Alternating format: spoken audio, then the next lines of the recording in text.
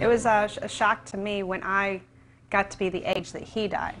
And I'm like, wow, I'm living longer than my older brother. That is a story thousands of people have 2 decades later. Rob Burton and his wife Joan were early in their married life together in the summer of 2001. Joan's big brother, Rob Peraza, was working for Cantor Fitzgerald on the 104th floor of the North Tower of the World Trade Center. Rob and Joan hadn't spent as much time together as they would have liked in the years before. Both had been away at college and just busy with their adult lives. But that day let Joan know how endurable family ties are. Fox 8's Bob Buckley shares their story. Where are we going? Time, we are told, is medicinal. Mom will cry. But for Rob Burton and his wife Joan, some wounds seem unhealable. On 9/11, Rob Peraza was working for Cantor Fitzgerald on the 104th floor of Tower 1. He was Rob Burton's high school friend and Joan's big brother.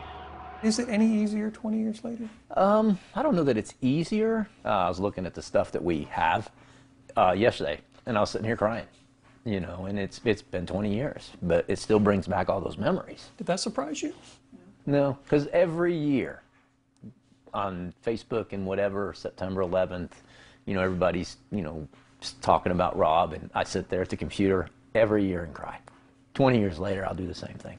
In the hours immediately after the attack, I remember the feelings of all of the data being mounted up because there was a lot of inconsistencies. Joan recounted that for us when we first met with her and Rob in October of 2001. My other brother called my parents and said he was looking at a business card, and the business card said Tower 1. My dad wouldn't even believe him. He's like, no, he didn't work there. But of course, he did.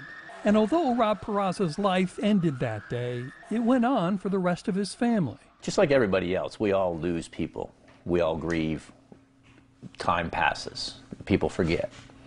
And that's, I mean, I haven't forgotten, but, you know, you go on with your life. For the Burtons, that meant something completely unexpected, as Rob told us in 2006. What changed for me was wanting to have kids. I didn't want to have kids, but for some reason, after it happened, I wanted to have kids. Those kids are now grown. Riley Marie is headed off to college. How do you think you're going to react when people at college say something about 9/11? I probably won't say anything unless it comes up. It'd be interesting. What lingers is the grief, the last full measure of our love for those we've lost. Grief can bring out the best and bring out the worst of you. And that really changed our family. No one more than Joan and Rob Peraza's parents, and never more poignantly than this photo of their father, Robert Peraza, at the 9/11 memorial.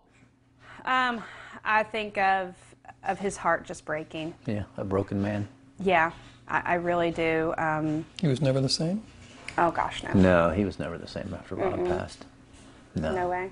Robert Peraza died in 2016.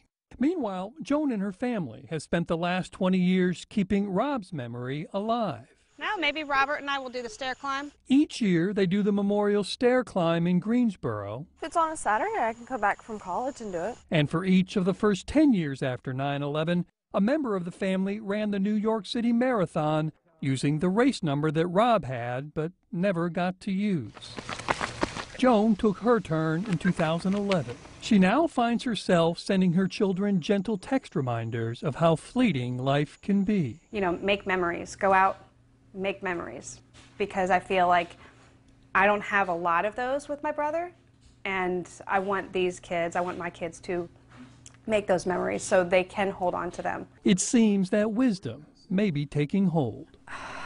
You got one life, live your best.